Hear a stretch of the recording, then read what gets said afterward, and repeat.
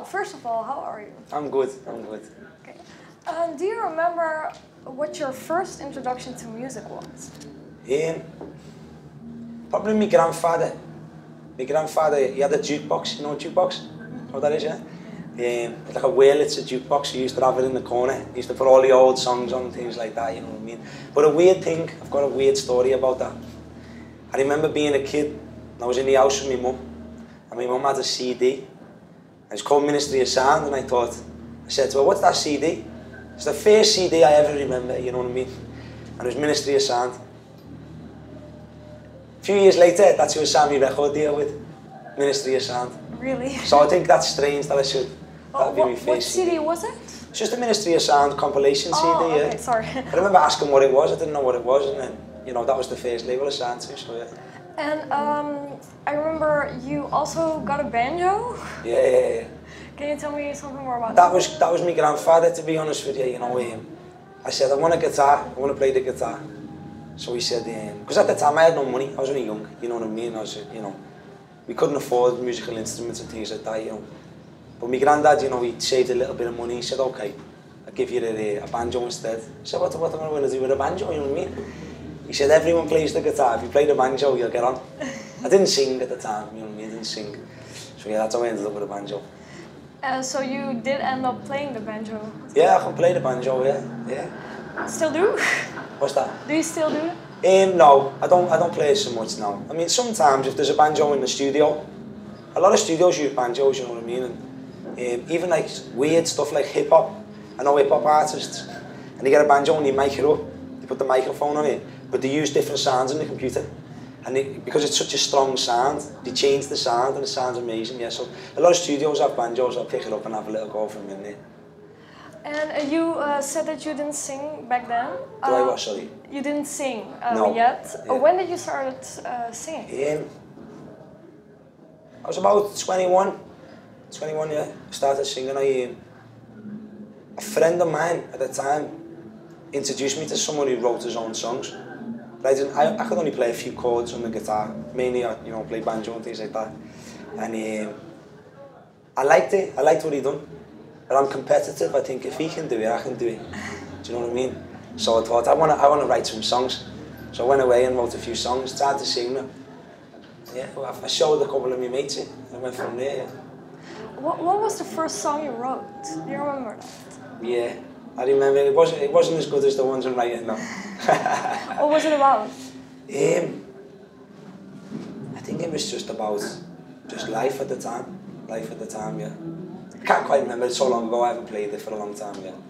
So you were 21 then? Yeah. And at what age did you get signed?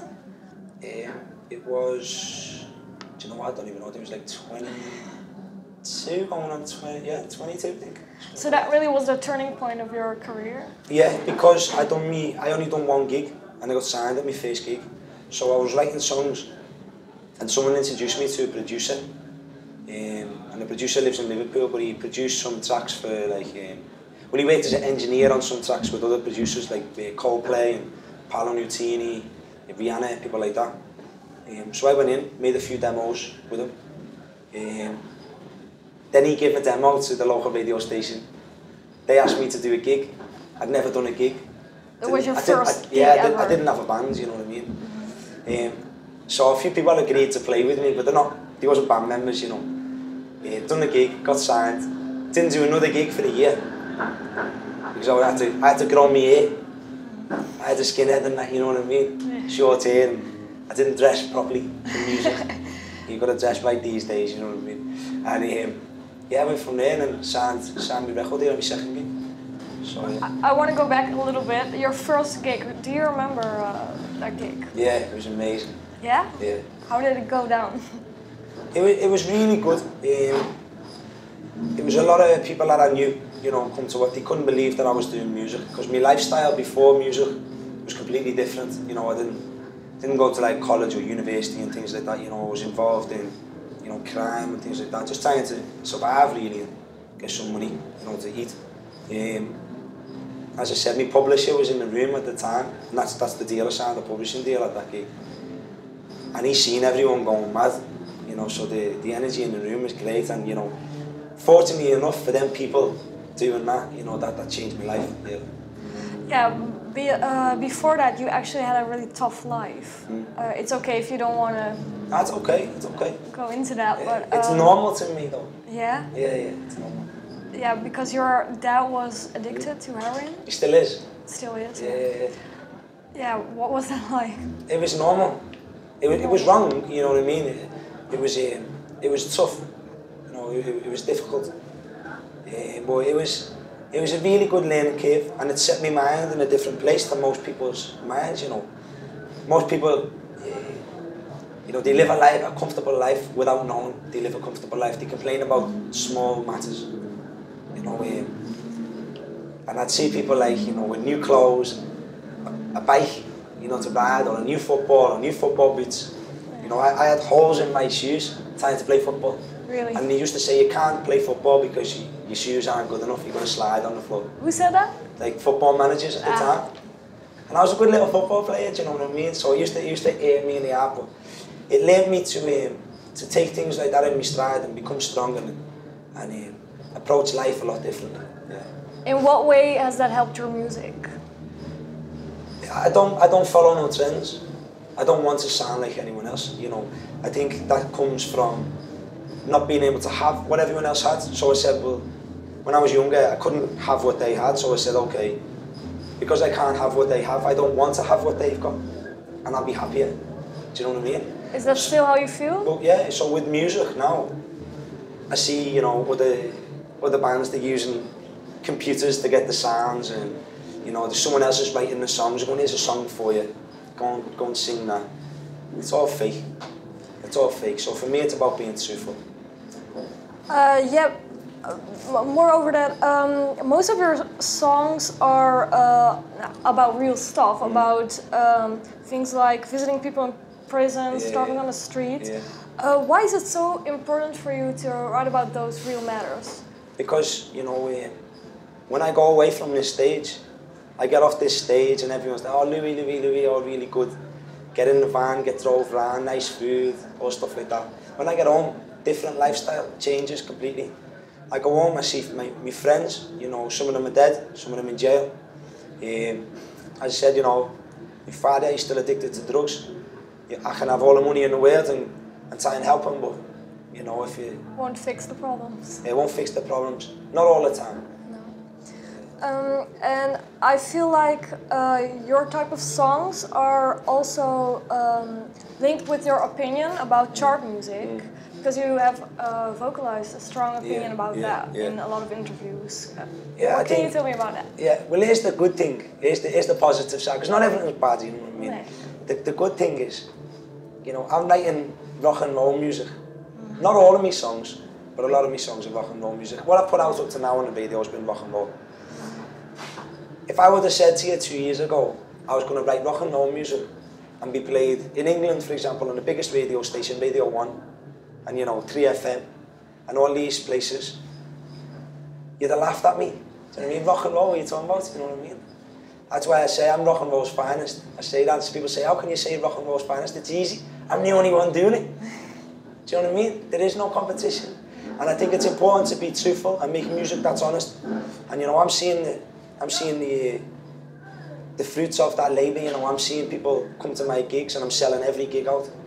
You know, so I can't complain. It's good. And you were actually compared to Bob Dylan and Johnny Cash. How do you feel about those comparisons? It's a great compliment. It's a great compliment to be compared to people like that. You know, I'm just doing my own thing now. You know, I don't think you should aspire to be like another artist. You should only aspire to be yourself. You know, stay confident in what you do. In what way do you accomplish that? You just stay true to yourself. You know, you don't listen to too much music. I don't listen to too much music. You know, I write my music first, then I do the listening instead of the other way around. A lot of people listen to songs and say, how can I recreate that and make it my own? That's not art. Do you have influences? Or you say you don't listen to a lot of music. I don't have influences, but I have inspiration. You know, I definitely get inspiration. From who? I've got my own inspiration first and foremost, But I do admire other artists who have come through difficult, paths. And if they haven't come through a difficult path, at least they recognise it and speak about it. You know what I mean? So yeah, I do get inspired. Like Tupac Shakur, for example. Yeah. He was a big influence for me growing up. I was young, I was angry, and that kind of music fitted me perfect at the time. Yeah, and then I got introduced later on after I started playing guitar music to like Johnny Cash and Bob Dylan, people like that. Protest singers again, singing about real things. In the charts, as to your answer, how many people are singing about real things these days? Can you name anyone in the chart now who's speaking real music? Who's talking about poor people or drug addictions or anything like that? No? Exactly. So why'd you buy it? Do you know what I mean? Why do people buy it? They're just being force-fed it. I don't like that. I'm here to change that. And what is it like when you get an idea? Is it different every time, or is it every time the same thing? When I write? Yeah. Yeah, no, it's different things all the time, As you hear in the music, there's a lot of positive things as well. I do talk about that kind of stuff, but at the same time, I talk about having fun, things like that. I think that's really important as well. Keep the spirits high. Yeah, but also, well, we already talked about real things a little bit, but politics, how do they translate back into your music? Look, they affect everyone, don't they? They affect everyone. How much we can do about it, I don't know. How much we can change as people, I don't know. And the thing is, you might want to change something to what I want to change, and he might want to change something to what you want to change. So, I think we need to leave that to where it is. We can talk about it, but I don't think artists should be standing on stage telling people what to think. I think that's wrong. You know what I mean? Let people make their own decisions. Yeah. Do you maybe remember a special moment with a fan that has struck you the most? Yeah, people are travelling to gigs. I was in Stoke in England, which is it's a good place, but it's not like it's not a central place. It's not like London or Liverpool or Manchester. It's sort of in between. And a fan had flew all the way from Poland to Stoke. Of all places, she could have flew to Manchester, would have been easier. She flew from Poland to Stoke to see me. Just watched the gig, back on a flight again. I thought that was amazing. Yeah. Touches me, stuff like that, And maybe short stories? Do you hear a lot of stories that fans share? Of course, people come up to me and say it's after gigs a lot of the time, especially on my headline tours, people are coming up and saying, we come and watch it because of the things you're talking about in the music. We can relate to you, things like that. So people are definitely crying out for more honesty in the art form these days. So yeah, I do get emotionally touched by people like that. And you're from Liverpool, as Can well you as the understand Beatles. the accent? A little bit. Yeah, it's difficult. It was difficult at first, but now I can. I think I can understand it. I'm getting used to speaking a lot slower for people, so. Okay, that's cool. Nice. But you're from Liverpool, as well as the Beatles. Do you like their music? Yeah, it's amazing. Brilliant music. What is your favorite Beatles song? I haven't got one. I'm not I've never. Not a big fan. No, I'm not a fan. I am a fan of the Beatles. I don't sit there and listen to Beatles albums, but I am a fan of the Beatles. If a song comes on, I say this is a great song. Still by far the best band. Is that overall your attitude with music, that you don't like songs particularly, but more the albums? No, it's more about the artist. Okay. Yeah. Sometimes I don't even like the music that much, but if the artist intrigues me, then I say okay, I'll give it a listen, and I try and make myself get into that zone that they're in and appreciate the music. And I want to talk about your One to Watch prize, because you won that, as well as other prizes. I'm off for some more this year. Yeah. What is that like? Yeah. That for me is that's like the halfway point to winning the big awards. Do you know what I mean? That's Sure, where I'm aiming. yeah. I'm aiming for them big awards. Yeah. But it's good to be recognised. Don't get me wrong. It's good to be recognised. In Liverpool now, people say, "Oh yeah, the Beatles." Well, how long ago was the Beatles? Who's there now doing it? No one. No one from Liverpool. So a lot of people in Liverpool, but as born and bred Liverpool artists as the Beatles was, Yeah. there's no one doing it. Do you know what I mean? Not many, no. No. no one doing it successfully. So So the I'm taking that path is ground, paved that for you ground. to do that, yeah. Do you have any more future ambitions in music?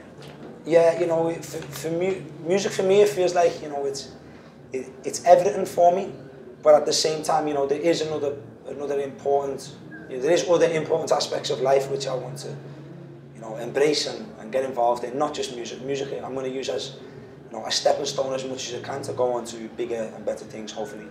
You know, not better things, but you know. What are those things, if I might ask? Well, you know, I want to help people first and foremost. You know, I want to use whatever you know, power to give people opportunities. You know, I've got to help people. You know what I mean? I want to help people who have got no opportunities. I want to help people who, you know, can't afford to eat, things like that. You know, that kind of thing. So.